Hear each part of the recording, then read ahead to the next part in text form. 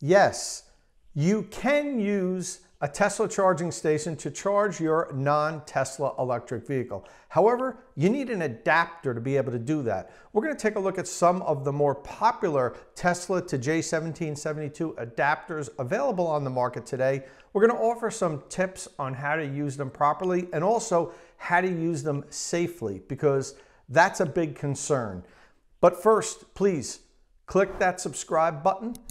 Tap the notification bell so you don't miss any upcoming content here on State of Charge. Now, here in North America, all non-Tesla electric vehicles use the industry standard J1772 connector for level 1 and level 2 charging.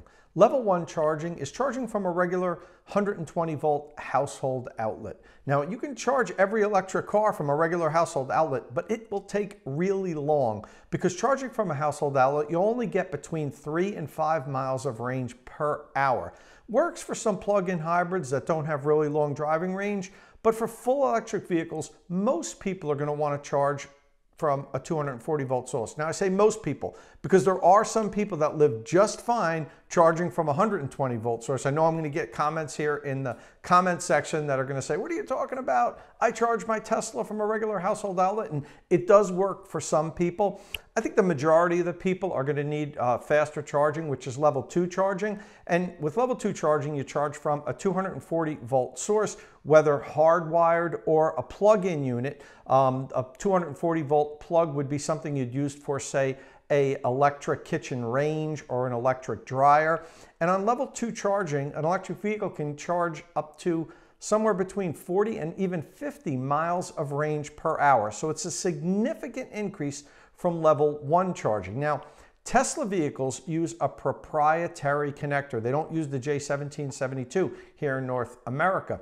And along with every Tesla, Tesla provides an adapter that allows people to charge their Tesla from a charging station that uses the J1772 connector. And here it is right here. This is what was provided with my Tesla, the Tesla to J1772 adapter. No, actually the J1772 to Tesla adapter. It's the other way around when we talk about these later. But this adapter allows me to plug this into a J1772 connector and then plug it into my Tesla so I can charge my Tesla on a charging station other than a Tesla branded one. Now, besides Tesla, the other manufacturers don't provide an adapter that allows you to charge their cars from a Tesla charging station. Only Tesla gives you this adapter. But they are available, and those are what we're going to talk about here today. If you have a non-Tesla EV and you want to use a Tesla charging station, you'd have to buy one of these adapters. So we're going to go over some of your options today, talk about which ones provide what type of current, and what are the safety precautions you need to consider when you're using them. So as I said, this is the connector that Tesla provides to allow their customers to charge from a non-Tesla charging station. Now, if you lose this, Tesla sells them on their website for $95. And these are rated to deliver up to 80 amps. Now, there are alternatives online, like this one here made by Lectron. This is $15 less, and it looks identical to the Tesla one. I've used it. It works fine. The only thing you have to consider is that this is only safe up to 60 amps. Now, that shouldn't be a problem for most Teslas because all the Teslas that are sold today, the maximum amperage that the car can pull is 48 amps. So there's no problem using a 60 amp adapter on that. However, there are some older Model S and Model X Teslas that have what Tesla used to call the dual onboard charger option. And those could take up to 80 amps. Some of them could take up to 72 amps. Some of the earlier ones could take up to 80 amps. I suppose that's why Tesla makes these with a maximum of 80 amps. So no matter what Tesla uses this, they don't have to worry about it pulling more current than this thing's capable of handling. So if you do buy one of these online, like this Lectron, which as I said works just fine and it's 15 bucks less than the one Tesla sells, make sure you're not charging one of the older Teslas that have the dual onboard charger option, because you're going to have a problem. More current's going to pass through this than it can accept, and that's not going to be good for the connector and possibly for your car. So make sure you pair the right connector, right adapter with the right amperage that you're going to be using with any adapter that you use for any electric vehicle charging. So let's move on to the real reason we're here today, to discuss charging non-Tesla EVs from Tesla charging stations. Now, I want to be clear, a non-Tesla electric vehicle cannot use a Tesla Supercharger with any adapter. Even if you were to make an adapter, it wouldn't work. That's because superchargers have a communication process where you plug the vehicle in, it communicates with the supercharger, it says, okay, I'm a Tesla, I am allowed to accept energy from you. The charging station says, yes, you're a Tesla, here you go, and it activates and starts charging the vehicle. A connector would have to be incredibly sophisticated and have electronics built into it to fake out the Tesla charging station. No one's been able to do that yet. I don't really anticipate anybody being able to do that anytime soon. So we just want to be clear here, you can't use adapters to use Tesla Superchargers. What you can use these adapters for is Tesla wall connectors, like I have on the wall here right behind me. A Tesla mobile connector that comes with Teslas. Let's say you bought a Tesla and you use that to charge your Tesla, but now you just bought another electric vehicle, one that's not made by Tesla, and you don't want to go out and buy a charging station because you have a Tesla wall connector or a mobile connector that works just fine. What you'd want to get is a Tesla to J1772 adapter, and that will allow you to charge your Tesla. Besides charging at home, it also gives you access to the thousands of Tesla destination chargers. Tesla installs their destination chargers, which are level 2 chargers, all across the country at hotels, bed and breakfasts, restaurants, ski resorts, all type of destinations. There's literally thousands of them all over the country. And it's one of the things that Tesla does really well. They go out there and build out the infrastructure. They don't wait for it to come to them. The thing about all of these charging stations, the destination charging stations, they don't have that communication process where it talks to the vehicle. It says, yeah, you're a Tesla. Okay, we'll give you energy. It just delivers energy. So if you have the right adapter, you can charge your electric vehicle on a Tesla destination charger. I used to use this Lectron adapter all the time with my BMW i3, and recently I drove a Mini Cooper SE from New Jersey all the way down to North Carolina, and when I was staying down in North Carolina, they had a Tesla destination charger at the hotel. Well, that's why I stayed there, because I had a charger, and I used this adapter to charge the Mini Cooper SE overnight, and it worked perfectly. So there are definite use cases for these adapters. If you do a lot of traveling, if you're on the road frequently, they're not too expensive. It makes sense to buy one, throw it in the back of the car, because you never know when you're going to need it. And there's so many Tesla destination chargers out there. It's definitely convenient if you need to plug in to have one of these.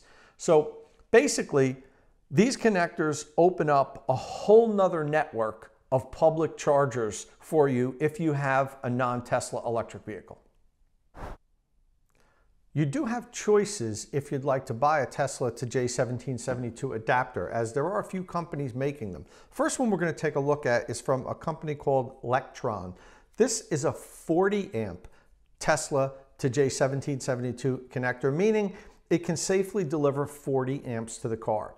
Now, very few electric vehicles that aren't Tesla can accept more than 40 amps, but they are out there. Especially the newer cars like Mustang Mach-E, Volkswagen ID.4, the Audi e-tron, that's not very new, but that can accept more than 40 amps. All those vehicles can accept 48 amps. So if you were to use a Tesla wall connector, for instance, like mine here, that can deliver 48 amps, and the car that can accept 48 amps, what you're going to have is in the middle of that, a connector that isn't rated at 48 amps. So you really want to know what the amperage that your car can accept is when you buy one of these. Now you can, if you had a 40 amp one, you could derate the charging in your vehicle. Most electric vehicles allow you to dial down the draw, so you can go in the vehicle settings and say, okay, only give me 40 amps, and then there wouldn't be a problem. But you know, it seems like a lot of work and you might forget it. So I recommend that when you do get one of these, you pair the power it can deliver with the power your vehicle can accept, just so there's no mistake. I mean, you know, it probably wouldn't hurt if you used it once or twice, but if you use this frequently, at some point, the internals of this is probably going to melt and you're going to have a problem with the connector and your car even maybe. So definitely make sure you know how much power your EV can accept, how much power the charging station can deliver, and make sure you don't have an adapter in the middle that can accept and deliver less than what the car and the charger can provide. Now, as I said, there aren't a lot of electric vehicles out there that can accept more than 40 amps. So the basic 40 amp unit that Lectron provides probably is going to be suitable for many owners. Like for me with my BMW i3 or the Mini Cooper SE that I just recently had a road trip with, they can't accept more than 7.7 kilowatts. So this would be fine for that. And if you have an EV that doesn't accept more than 10 kilowatts, this is a pretty good choice. It's $149.99. And a couple things I do like about it. It has a locking cover on the Tesla connector side. Most of these other competing brands don't have anything that protects the Tesla end. I always like the ends of the connectors to be protected when you're not using them. You don't want dirt and dust or water to somehow get in there. And on the J1772 side, it does have this rubber cover that fits over it nicely. And one other thing you'll notice here on the top of the button of the connector, not sure if you can see it, I'll zoom in later, there's a little hole in the button. That's to allow you to use a little lock, put it in there, and you can lock the connector while it's charging. Now, why would you want to do that? Well, these aren't cheap, as I mentioned, and somebody can unplug your car and steal this if it's not locked. Some electric vehicles do lock the connector to the car while it's charging, but many don't. So you don't want to have this out in the public somewhere or overnight at a hotel somewhere in a parking lot unlocked. These little locks are available for like $4 or $5. You can get them online in plenty of places. So if you do buy one of these, I definitely recommend that you get one of those little locks. That's not really strong. If someone really wants this thing, they can break this lock and take it off. But it is one extra level of protection that maybe somebody doesn't want to go through the hassle of really fussing with it to try to break the lock off and steal your connector. But the Lectron is a pretty good choice. I've used it you know, quite a few times. Works really well. It seems like it's made pretty well, and you know, I wouldn't you know, advise somebody not to get it. It seems to have pretty good ratings on Amazon. It's like, I think 4.5 out of 5 stars. So most of the customers that have them seem to be happy with them. Next up is a connector from a different company called TeslaTap. Now, TeslaTap is actually, they lay claim to being the original Tesla to J1772 inventors that developed this first, and all of the other companies that make them afterwards, they claim copied their product. I tend to believe them because I know they've been around for quite a few years now. I've seen their website out there at least 4 years ago, and I don't know if anybody else was making them before them, but it's a very robust product. It doesn't have the cover for the Tesla side, like I said, like the Lectron has, but it seems like it's made very well, and this is safety certified. This product here is UL listed, and the Lectron isn't. So that's definitely something to consider. It also has the hole in the connector tab for the lock. They actually use the exact same J1772 connectors. It's the exact same ones used on both products. It's just the Tesla end is a little different. TeslaTap offers this adapter in 3 different power levels: a 40 amp unit for $139.95, a 50 amp one for $169.95, and an 80 amp one for $239.95. Now, there's not too many use cases for the 80 amp version of this because there just aren't many or any electric vehicles that use the J1772 connector that can accept 80 amps today. There may be some coming out there in the future, but for now, there really aren't any. So as far as I'm concerned, the 50 amp unit is really the highest power that anybody today would really need to get. And it does make sense to consider the 50 amp unit if you have an electric vehicle like the ones I mentioned earlier that are capable of accepting 48 amps and using a Tesla station that can deliver 48 amps. Some of the Tesla destination chargers can even deliver 80 amps. But you don't have to worry about your car pulling more than the amps that it can accept, because the car always decides how much power it takes in. So let's say you had a Mustang Mach-E that can accept 48 amps and you used a 50 amp Tesla to J1772 connector on a Tesla destination charger that can deliver 80 amps.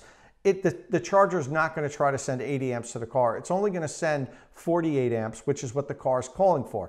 And in the case of having the TeslaTap 50, you'd be able to accept the full amount of power. Now, the difference between how fast the car is going to charge on the 40 amp unit and the 48 amp unit isn't really going to be that much. It's not going to make that much of a difference.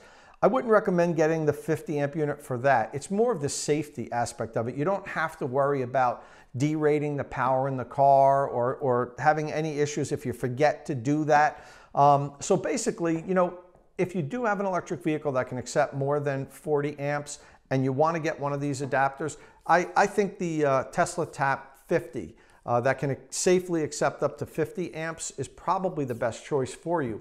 If you have an EV that can accept less than 48 amps, 40 amps or 32 amps, 30 amps, whatever it is, then a 40 amp adapter, either from Lectron or TeslaTap, would be fine as far as I'm concerned. I don't see any safety issue. They both seem like they're robust units if you're using them with the right amount of current. They both have the nice caps on the J1772 side. Lectron does have the cover on the Tesla end, which I kind of like. But you know, as long as you know that you have to try to keep this clean and free from water or whatever, you're cognizant of that. A lot of people put these in little bags and put them in the back of their cars. I think you're going to be okay with that. Again, as I said, I recommend getting the little lock, regardless of which of these you get, just so nobody steals this thing on you. And that definitely can happen. They're not cheap. People that know what these are do know that, you know, you can probably just unplug it and take them. So unfortunately, there's a lot of people out there that are willing to do that. And finally, we get the honor of introducing a brand new Tesla to J1772 adapter to the market. This has never been available before. It's just being launched by TeslaTap. It actually is basically the same thing as these connectors, except in a compact form. It's available in either a 40 or 60 amp version, and it eliminates the need to have the cable in the middle and kind of the bulky side of these. These work fine. It's just this new sleek small package. It's almost the size as the adapter that Tesla provides to allow Tesla vehicles to charge on J1772 chargers. Now this does the opposite. It allows J1772 equipped vehicles to charge on Tesla stations. Really sleek design that TeslaTap came out with. Now the thing is, it's not cheap. The 40 amp version costs $199.95 and the 60 amp version costs $259.95.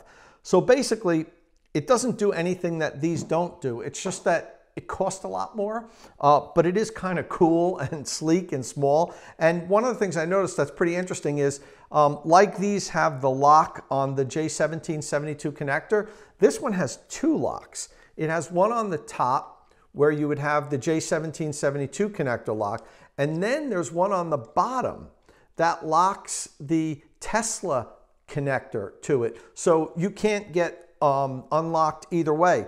On these, the lock just prevents the adapter from being stolen. But somebody that walks by can unplug the Tesla connector, and while the car won't be, the adapter won't be stolen, you stop charging. They can interrupt your charging session, maybe use the charger for their car. We've seen that many times online where people unplug people's electric vehicles to plug in their car because they're more important than the first car that was there. But with this adapter, you wouldn't be allowed to do that because you can lock both sides, which is pretty neat. Haven't actually had the chance to use this yet. I just got it, as I said. This is just becoming available now from TeslaTap. I think this is the second unit that was produced.